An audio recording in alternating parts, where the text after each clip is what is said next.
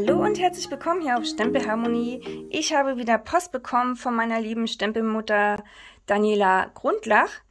Und da ist dann immer eine Karte und eine Anleitung zum Basteln. Und das ist diese hier. Das ist jetzt schon das Endresultat. Und das bastel ich jetzt mit euch zusammen. Viel Spaß beim Video. Die liebe Daniela Gundlach hat mir wieder eine Anleitung geschickt. Und so sieht quasi die Karte aus, die sie gemacht hat. So mit so kleinen Sternen und goldenem Geschenkband, also goldenen schönen Band noch passend dazu. Und hat mir halt hier wieder raufgeschrieben, was man eigentlich dafür verwendet. Das sind die Stanzformen Anhänge nach Maß. Die habe ich nicht da. Die sind hier, aber immer wenn ich dann sehe, was sie damit macht und mir dann auch schickt, dann bin ich total angefixt und muss sie dann doch haben.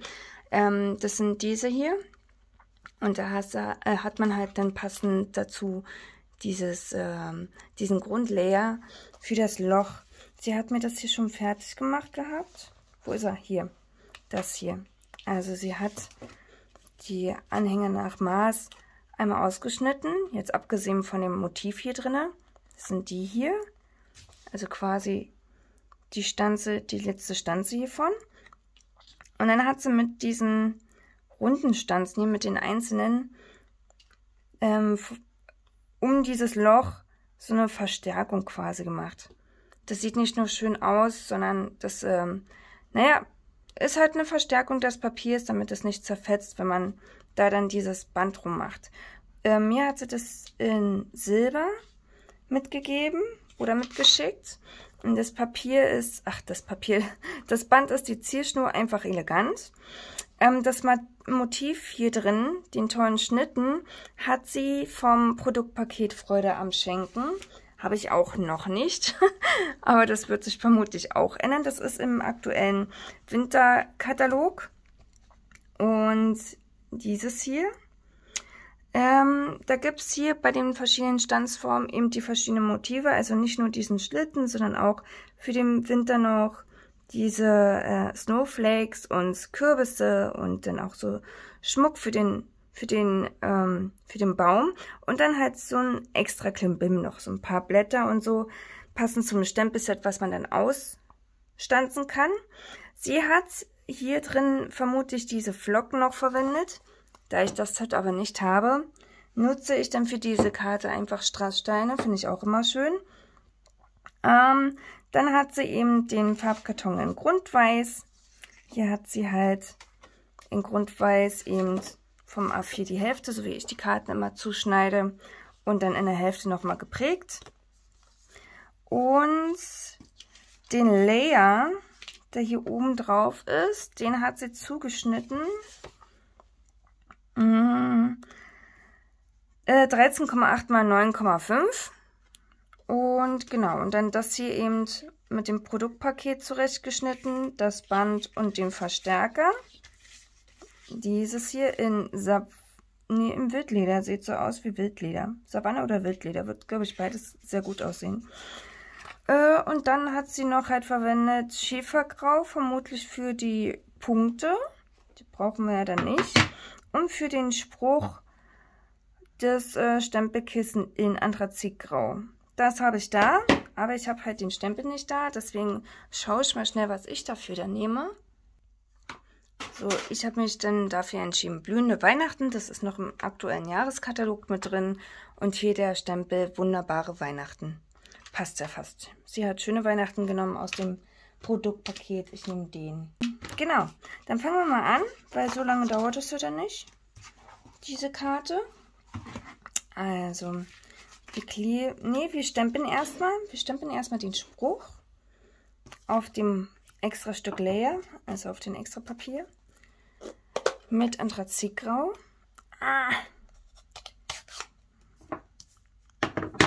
Hier habe ich ihn schon drauf, auf dem großen Stempelblock. Den großen, schmalen reicht schon, und dann suche ich mir einfach aus, in etwa, wo ich dann die Stanzform, also Stanzteil halt hinmachen möchte, und versuche so nah wie möglich am Rand und so gerade wie möglich. Ich werde es mal hier so machen. Jetzt wäre natürlich auch das Stempelrates ganz gut gewesen, aber ich bin gerade ein bisschen faul, den rauszuholen. So, wunderbarer Stempelabdruck. Wunderbare Weihnachten. So, man kann das schon wieder zu. Dann die Punkte, also die Steinchen mache ich im Nachhinein rauf. Dann klebe ich mir das Ganze mit, ja, Stampin Dimensionals bräuchte man halt noch. Ich habe ja wie immer meine Kleberolle, da schneide ich mir jetzt ein paar Teile zu. Dazu nehme ich jedes andere Stück noch dazu und gucke halt, wie dick das ist, weil, ja, ich habe halt eine Rolle, ich muss mir das extra noch zuschneiden. Die Stampin Dimensionals sind halt schon zugeschnitten, das ist das Praktische daran. Und ich mache mir die jetzt so klein. Das war schon zu dick, das nehme ich dann gleich mal für den Schlitten. Also müssen die noch schmaler gemacht werden. Und klebt die jetzt hier so am Rand außen rum. So, wenn ich das fertig habe, dann Schutzfolie halt ab und ich muss mir das hier noch ein bisschen zurecht drücken, damit es nicht übersteht. Und dann halt direkt oben drauf packen.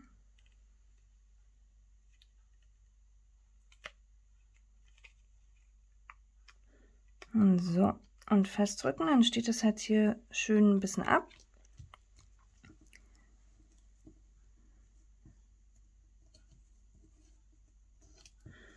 So, ich mache dann, klebe den dann noch auf mit ganz normalem Bastelkleber.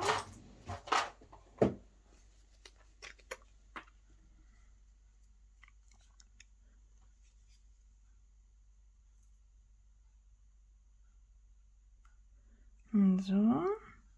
Einfach direkt über das Loch.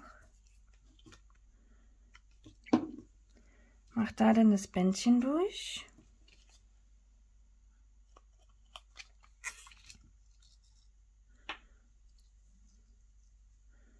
Zum Knoten.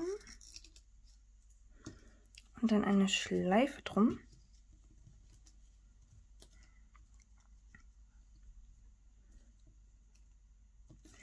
Sieht sehr hübsch aus, das Bändchen.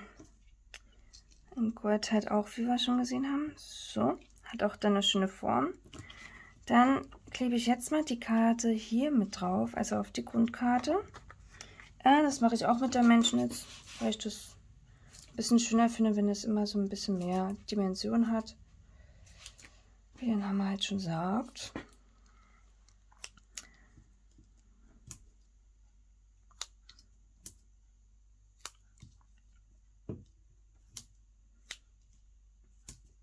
Und noch eine.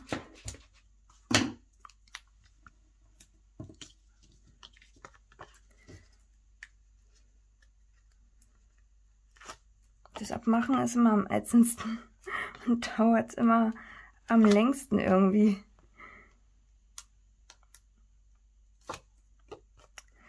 Aber egal. Ist ja gleich fertig. So. Das kommt dann hier halt mittig rauf.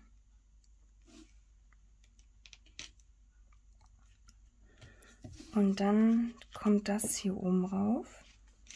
Mache ich das auch nochmal mit der Dimensionals? Naja, warum denn nicht? Kommen da auch noch welche hin.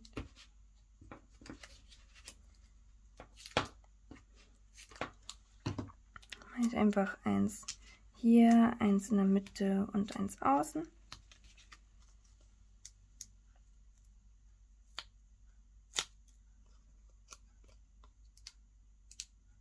Na. So und so.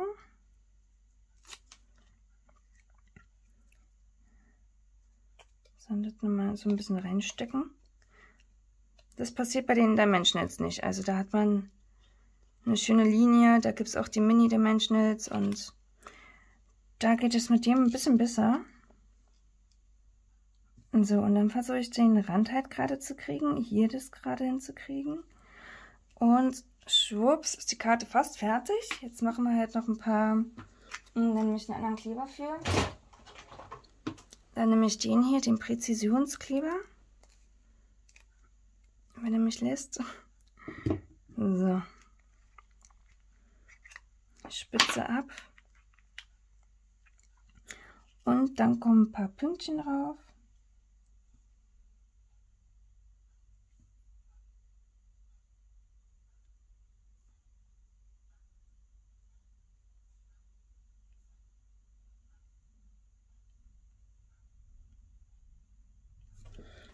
So. Dann kommt hier die Spitze wieder rein. Ne, das war daneben. Boah, das ist so filigran. So, habe aber getroffen. Und jetzt nehme ich hier meine kleinen Steinchen. Und hier mein Aufhebhelfer. Ich habe den vom Diamond Painting, aber Stampin Up hat auch einen ganz, ganz tollen Aufhebhelfer. Der funktioniert ganz genauso. Da gibt es halt noch ein paar mehr Extras. Ich habe ja schon in anderen Videos darüber erzählt. Das mir reicht ja hier erstmal. So, und dann kommen die hier halt mit drauf. Mit den Stempeln ist es natürlich viel, viel schneller und viel einfacher, ne? Also, wie meine Demo-Mama gemacht hat. Da kommt dann einfach ein Stempel rauf oder vielleicht 2 nebeneinander. Und dann hat man schon seine ganzen hübschen Schneeflocken da. Aber ich finde es mit diesen Steinchen eigentlich auch echt hübsch. Also hätte ich wahrscheinlich so oder so gemacht. Selbst wenn ich den Stempel gemacht hätte, hätte ich vermutlich ein paar Glitzersteinchen aufgemacht. So, dann sind wir gleich fertig.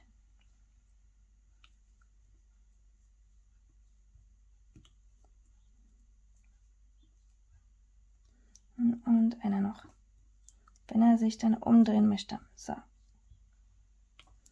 Jetzt habe ich alle. Und dann wäre die Karte auch schon fertig. Eine super schlichte Karte, aber das macht sie ja immer gerne. Also schaut da gerne mal auf ihrer Seite vorbei. Ich verlinke euch auch alles. Und ja, was man dazu braucht, das habt ihr ja gerade gesehen. Anfang vom Video. Oder jetzt könnt ihr ja nochmal gucken. Einfach auf Stopp machen und dann seht ihr das alles nochmal, was ihr dazu braucht. Könnt ihr auch gern bei mir bestellen. Ich bin Demo und genau, da könnt ihr alles bei mir bestellen. Meine Seite ist auch unten verlinkt, auch meine E-Mail, Kontaktdaten und generell meine anderen Seiten, Facebook und Instagram, wo ihr mich erreichen könnt. Jetzt möchte ich euch aber noch eine Karte zeigen, die immer zu einer Post von ihr noch dazu kommt. Das ist diese hier. So, die hat sie mit demselben Produktpaket gemacht, also der Stempel ist aus diesem Set, die Anhänger, also dieses Inlay ist aus diesem Set, die anderen kleinen Anhänger, jetzt muss ich mal schauen, ob die aus dem Set sind. Ne, die sind halt aus diesem Anhänger nach Maß. Zeige ich nochmal, ja genau, hier gibt es wirklich nur die Motive und die Größe von dem Tag hier ist hier. Denn von Anhänger nach Maß. Vermutlich hat sie dann diesen hier genommen. Und auch wieder in Grundweiß. Das hier scheint Savanne zu sein, der Hintergrund. Also hat sie erst in Savanne ausgestanzt und das vordere dann in Grundweiß und dann das Motiv aus diesem Produktpaket benutzt mit den Kürbissen. Und das Designpapier hat sie von hier Seite 55 aus dem Winterkatalog, aus den aktuellen. Und das ist das Designpapier Herbstwiese. Da hat sie hier dieses Motiv genommen. Auch sehr, sehr hübsches Papier. Kann man schöne Dinge mitmachen. Und genau, und die Grundkarte an sich ist wieder gleich aufgebaut. Also wieder derselbe Layer oben drauf. Und die Grundkarte hat sie diesmal aber so zum Verschließen gemacht. Und dann immer was Nettes reingeschrieben.